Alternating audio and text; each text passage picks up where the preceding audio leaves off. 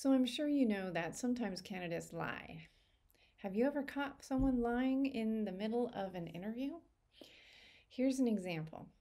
There was a candidate who claimed to be a contracting supervisor. Well, upon further and closer questioning, it turns out he'd actually only built a doghouse in his own backyard several years ago.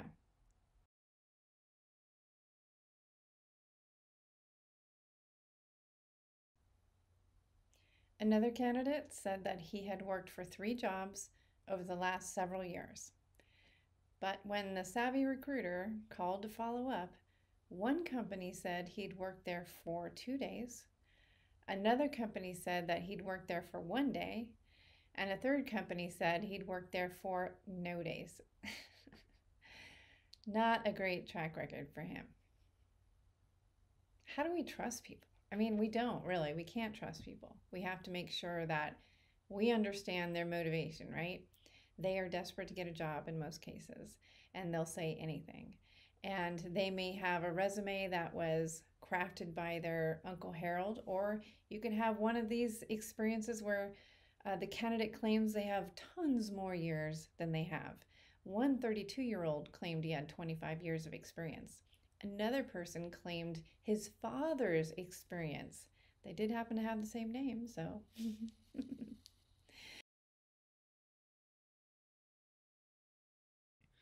So, this next section is only for those who are looking for tips and tricks to move their career forward.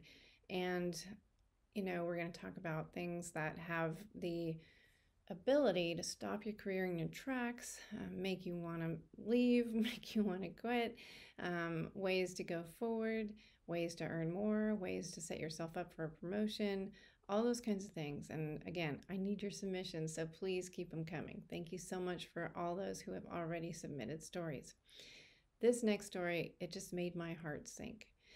There was a manager in the organization who had a direct report, bright young fellow, laid a good case at her feet to say, hey, I deserve a raise. And she says, gosh, you really do deserve a raise. I think let's go down to HR. I'll give him a recommendation. And so the HR manager there says, okay, I'll look into it. They come back with a number that gives him maybe a 5 or 6% raise. And when the manager saw what he'd be making, she said, I didn't realize, but now he's making more money than I am. What a headache, what a nightmare, not only for that manager, but the HR person who has to sort all this out, right? Well, the young guy did deserve a raise, but she, the manager, was so far behind. It was so sad to hear this story.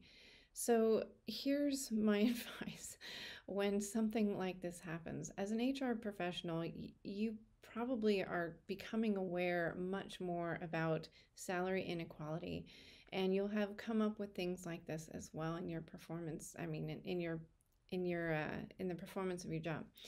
So it's a systemic problem oftentimes, and it may have affected you as well.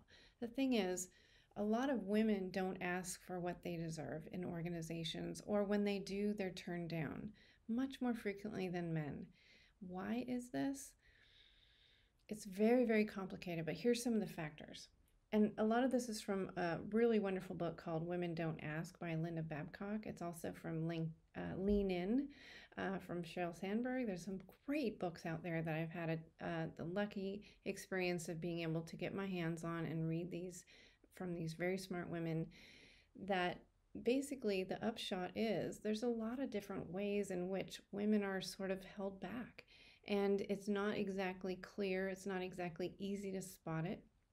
But part of it is women ourselves. We don't ask as frequently as men or as creatively as men for what we deserve. And sometimes just asking, we are penalized. And actually, there was a book by what was her name? Mika Brzezinski. She was, I think I said that right. She also wrote a book about her incredible struggles to be paid what she was worth on the Morning Joe show. So there's a lot of great information out there. What we need to know as women is negotiation tactics that work for women. We need to know that men are not necessarily waiting for raise time at the end of the year or whatever to bring up the subject of their salaries. They're asking much more often. They're asking for odd things like, for example, you may have heard from the research about women and men leaving a college institution and going into their entry level jobs. Men are actually earning right off the bat $4,000 more than the women. That's what the study showed, and this was back in the probably in the 90s. And why does it happen? Because they think negotiation is a big part of accepting a job. Women, when they negotiate, they don't ask for as much and they're not as successful at it. Now, why? It's not because we're dreadful at it, but there are some biases that we're coming up against. And so there was a story of two people who were hired as lab managers, a woman and a man. And the woman, she took what she was offered and she started the work. The man says, you know what, I'm going to need a lab assistant. I'm going to need some help with research, and I'm going to need some more space.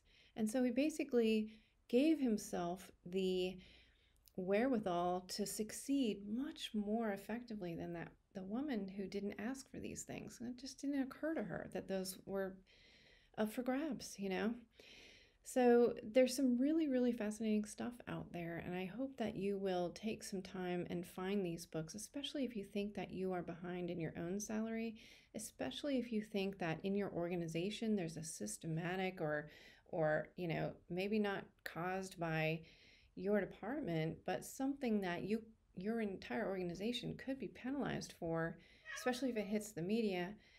And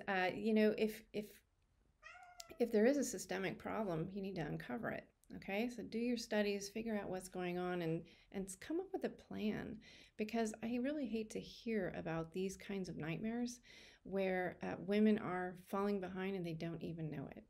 Okay, now in most states, it's still legal and a practice to ask for someone's previous salary, because generally the way it works is if someone's making a low amount at one company and the next job is a good step up for them, the offer might actually be based on their low salary, because they might just take a bump and they'll come right over. Then they're starting also low at their new organization. They don't make up the ground. Well, there's a couple of states that now say it's illegal to ask, what is your previous salary? And I think this is a best practice. So if you want to implement this at your company, thank you. Okay, so I really don't like the idea of women struggling so much to just reach the same salary level as men. And there's really no reason for it in this day and age. There really isn't. So that's just my opinion. I hope you're doing well, and I hope you look up some of those books I mentioned, because there's some amazing information in there.